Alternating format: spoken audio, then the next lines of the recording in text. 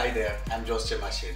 Before we jump into the making process of this video, I would like to explain a little about the programs and the process of making this video.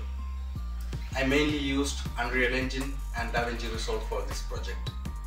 Unreal Engine is a powerful game engine used for making games. Making this kind of video is a bit complicated. First, we have to film the person on a blue screen or a green screen, and then we will take that footage into DaVinci Resolve for keying.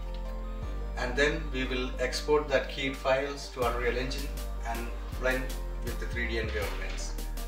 If you need to work everything correctly, you need a powerful workstation. So let's build it first.